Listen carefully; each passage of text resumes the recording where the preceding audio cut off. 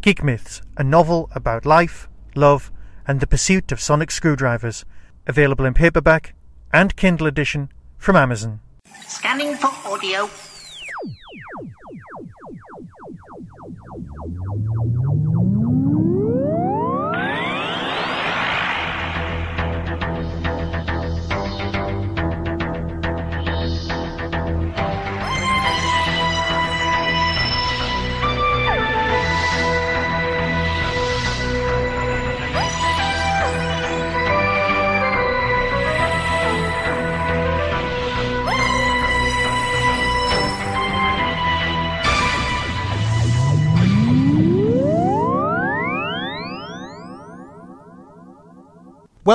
Welcome to a Tin Dog podcast.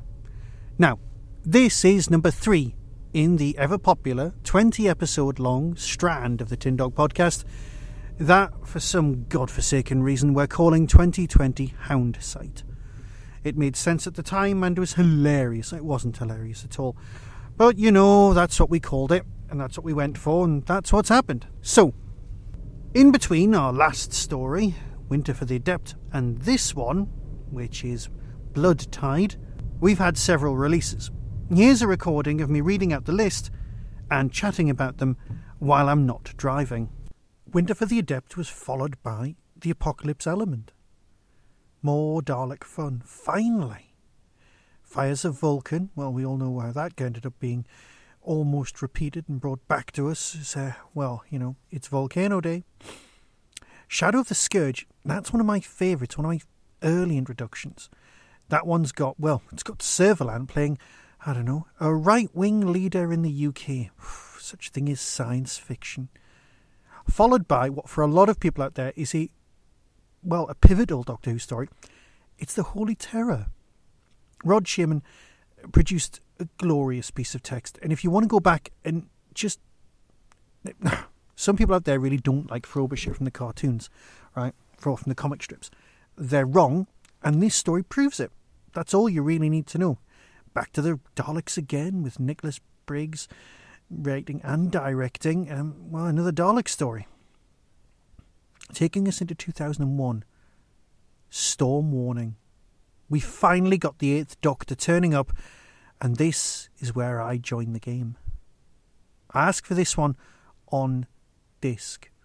Now, I'd already experienced the Marian Conspiracy. That's the very first 6th Doctor story, but I'd got that free at the SFX convention in Blackpool, and I'd got given that on tape. I'd not really got around to listening to it. I was being a bit of a snob. I really was. But here we had the 8th Doctor turning up. The 8th Doctor, oh yes, it was all going to be all right. Perhaps I could just convince myself that if I just pop into Big Finish and just listen to this first disc, and I convinced my girlfriend at the time to give me this as a present for Christmas, I believe. Or perhaps a birthday. It makes sense. It looks like it's the second release, so probably a birthday present. Anyway, this is Storm Warning. This is the 8th Doctor turning up. This is the proper current Doctor. And the thing is, I loved it so much, my addiction starts here. But then, of course, you've got the next story. Sword of Orion, more 8th Doctor. The Stones of Venice, more 8th Doctor. Minuet in Hell, more 8th Doctor. They're building, they're growing, and there's quite a lot of them. Minuet in Hell, it's a whole season of 8th Doctor. Loup Garou. Now, that's a werewolf story with Turlough. I know Turlough, we haven't had Turlough for ages. And then Dust Breeding, where you've got Ace, Bev, and the Master. All written by Mike Tucker. The Master, and this was meant to be the Anthony Ainley story. But of course, Ainley just eventually, really wasn't available. As opposed to just going, I can't do it. Some people say he asked for too much money. Some people just say he wasn't available. Some people just say other things. Which brings us to the story I'm going to talk about now. Release number 22, Bloodtide. Directed by Gary Russell. Written by Jonathan Morris. It's the 6th Doctor and Evelyn. We've had a handful of Evelyn stories, and I'll be talking about those while I drive. Notice the smooth and almost unnoticeable change in sound quality. Bloodtide was brilliant. I mean, let's face it. You've got Evelyn, who... now, You have to remember that at the time, we're still in the realm of, oh, I didn't like the Sixth Doctor on telly. Some of us were growing up and experienced the wrong things. Now, my love for the Sixth Doctor is great. There are many reasons for this, but one of them involves a piece of technology called Betamax. I know, Betamax, the superior of the home recording systems. VHS was cheaper, but the quality was better on Betamax. Now, the problem with Betamax is that when you put the tape in, it spooled it around all of the heads. And then that was prone to wear and aging. But you did get a better quality recording and playback. We liked Betamax in our house. Betamax was not going to live. But this was during the beginning of the great VHS Betamax war. And of course, as always, I choose the losing side. I always do. It's kind of a personality trait of mine. If you want to know who's going to lose in a battle of technology, ask me, because I'm the one who's done the research and found out that the one I prefer is the better system, but the one that's doomed to failure. And the only exception to this, of course, is my dislike of Apple products. But let's not go there. That's an entirely different conversation for an entirely different time. So, what have we got? We've got me watching the Sixth Doctor on TV. This is back in the 80s, yeah? And I get a Betamax recorder. I get it halfway through the season before Trial of a Time Lord. This is Colin's first season. Remember, we had the one story on TV with Colin where he was playing the part of a not particularly nice doctor because he wanted a story arc, similar to the Capaldi thing, where he wasn't very nice and at the end you loved him, okay? Which was a great plan if he'd stayed in the role for 5-6 years, which was his plan, yeah? At least he wanted to do more than a season and a bit. 2 seasons and a bit. Yeah? Makes sense? Right, so Colin's first full proper season. We get the Betamax halfway through the season, just in time to record the story Time Lash. Yeah, Time Lash. So basically I've got Time Lash and a Dalek story. And then for 18 months there's no Doctor Who on TV at all. And I'm a kid, so I'm going to immerse myself in these stories. Which is why, unlike everybody else in the world, I quite like Time Lash. Yeah? I know. It makes me an odd little kettle of fish, but I like Time Lash. I like the Sixth Doctor in it. I like the whole Herbert thing. I'd really like Big Finish to have a whole Doctor and Herbert travel the world in a kind of almost the same way that the Eighth Doctor and Mary Shelley do in their spin-off series. In fact, it would be very, very similar and probably not worth doing. But you could have him influencing all the stories and all of the other stuff, especially considering that Wells's work's now out of copyright. That's another story for another time. So, I like the Sixth Doctor. He's grown on me. I like the Dalek tales. I like everything because I watched those Betamax time and time again and wore them out. And yes, there are things wrong with Trial of a Time Lord. There are. I'm not going to lie. But I liked the Sixth Doctor because I had more exposure to this one than many others. Because there weren't any repeats of ordinary Doctor Who on TV. And I couldn't afford new VHS because we didn't have a VHS player. See where I'm going with this? So, here we've got the largely disliked Sixth Doctor appearing in the one format that does as the quote, the world of good. Audio. You just can't see it. In fact, there's a whole season where he's walking around in a lovely blue costume, which I like to imagine is completely blue, and that's all. And yes, there's a reason for that, which is incredibly sad. But we'll get to that one when we get to that one. Here we've got Evelyn. Maggie's stables. Never got to meet Maggie at a convention, and of course I never will now. She was brilliant. Yes, we'd experienced her in this particular run in story number 1, where she was going sand-carved for no reason. Completely over the top. And you know what? You just can't tell it's the same performance from the same actress. She's just superb. Marian Conspiracy is very good, and as I said, this was kind of my first one. Well, it's because I got it on tape. I'm sure it's still in a cupboard somewhere. It's hardly a collector's item. Who's got tape players these days? Well, admittedly, I had one in my last car until far past the date. But that's me digressing. Really? There's a surprise. Anyway, so I've got this incredible story that I need to talk to you about now, because Maggie Stables is brilliant. So you've got Colin, 6th Doctor. You've got Maggie Stables, Evelyn, Smythe. They're the Doctor and Companion.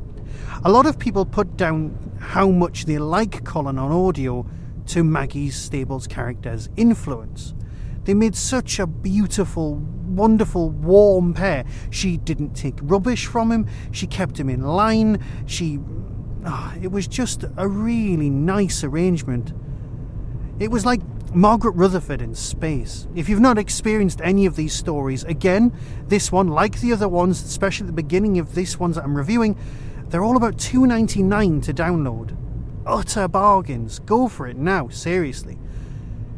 So, number 3 in a 2001 run for us, I would regale you with exciting things of going, hey, this bit of technology was out in 2001. Remember this? Don't you feel old now? You know what? We can all feel old on our own time. We really can. You don't need flashbacks going, the MP3 became really popular at it. No, sod that.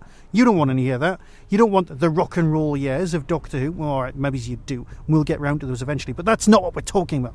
Here, one story. So, you've got the 6th Doctor, you've got Evelyn. And in this story, you've got the Silurians. I know.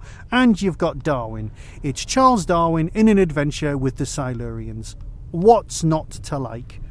It's like somebody made a shopping list of cool stuff and went, oh yeah, evolution. Oh yeah, the humans. Oh yeah, the Silurians creating humans. All going to be all right. Big sections of this story take a lot from Doctor Who magazine's back few pages story about the Silurians and the way that they were taken out. Now, I don't know if this one was written by Alan Moore or not, but it did make a bit of an influence on me, because that was my first experience of the Silurians before I ever got round to seeing them on VHS.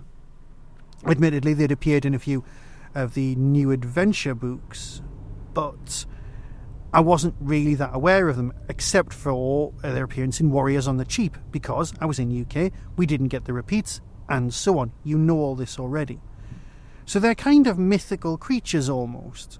I mean, it wasn't till I managed to track it down on VHS that I finally got to see the cave monsters. But by the time I'd heard this story, I was more than familiar with their work, who they were, what their motivations were, and everything.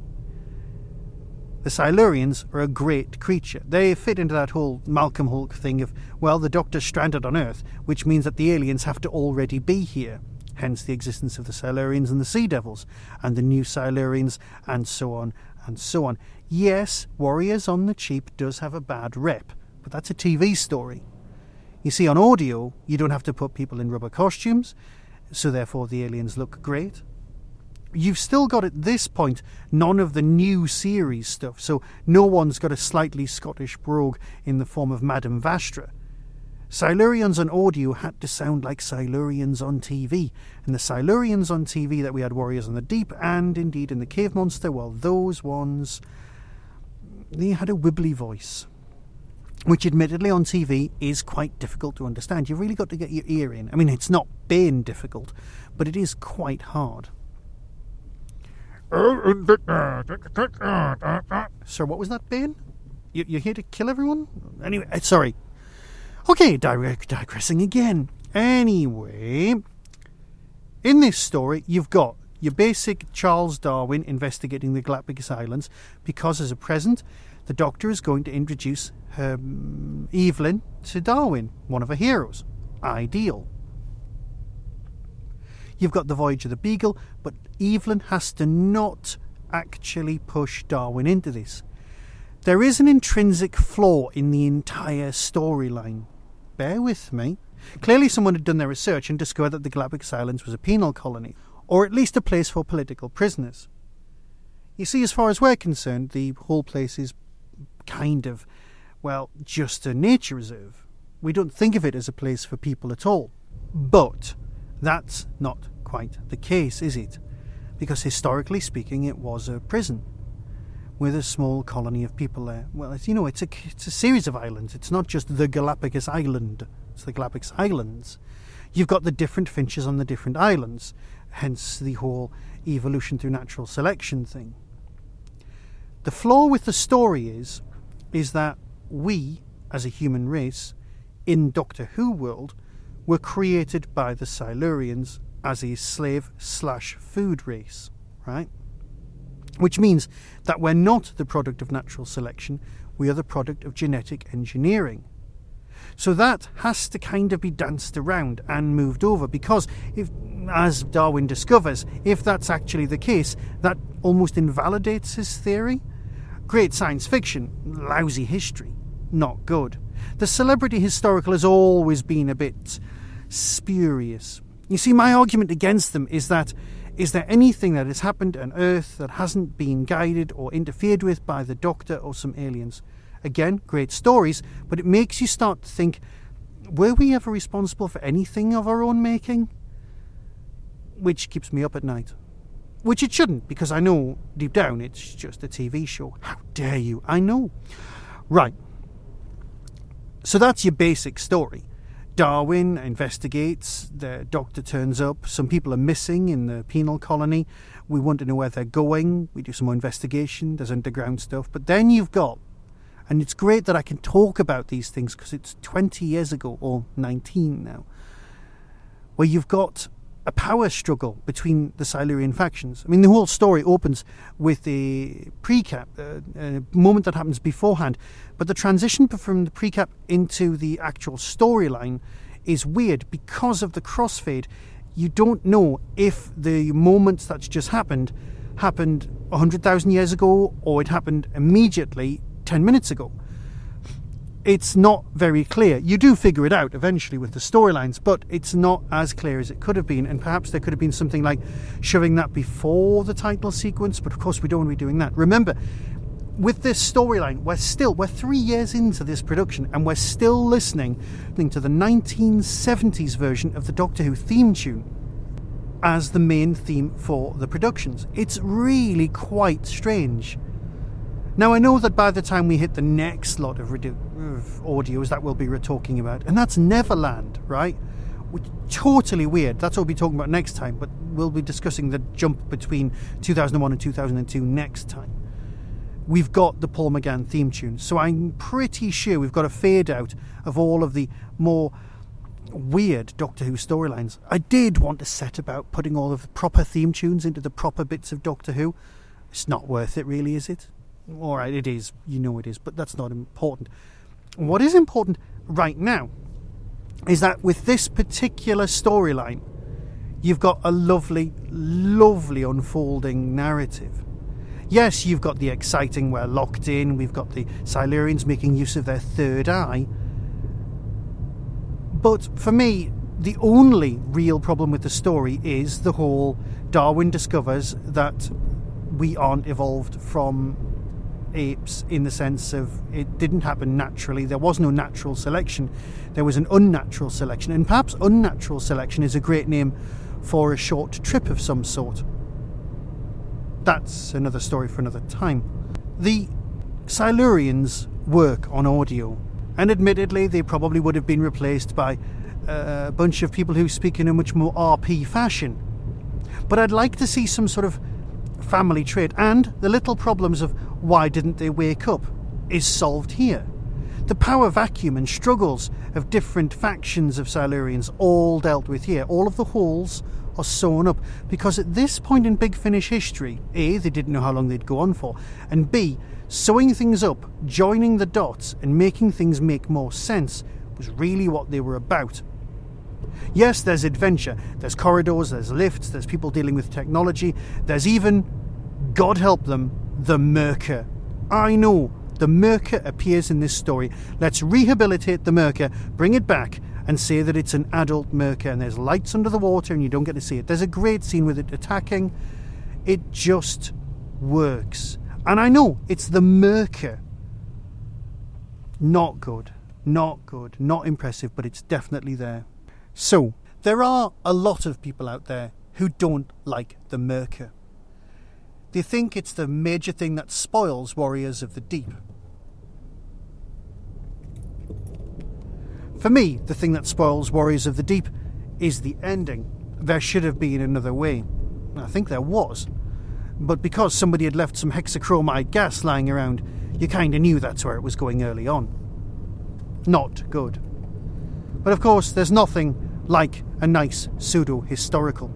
So if you like your Silurians, ideal. If, by any chance, you don't like the Sixth Doctor, you're just wrong. I mean, seriously. How wrong could you be? It's been wrong for such a long time. If you need a bit of escape from the current political world, then this is ideal. For the sake of $2.99, you'll own a corking story. And you know what? Problems with evolution, well, it's perfectly acceptable as far as I'm concerned. I mean, after all, I'm the person who wrote, back in the 90s, the very, very early 90s, my first stage play called Real Genesis. Yeah, bear with me.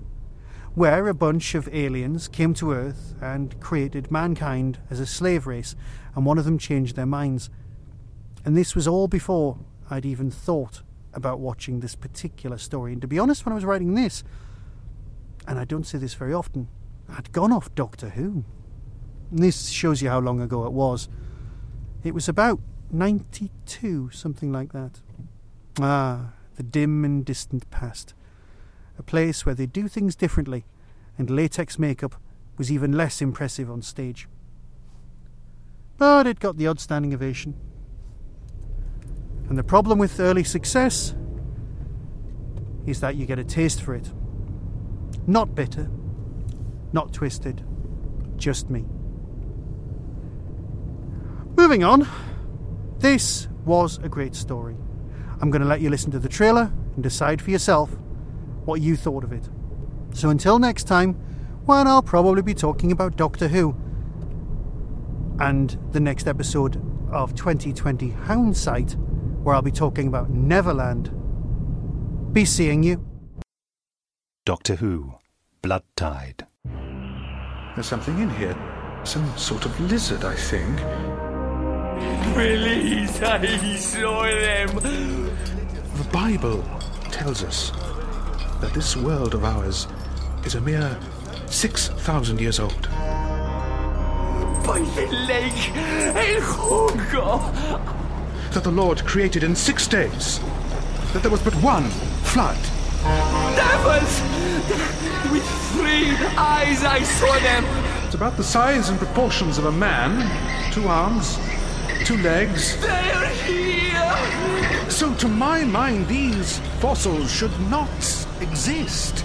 And now they have come back. Yes. Yes, they have come back.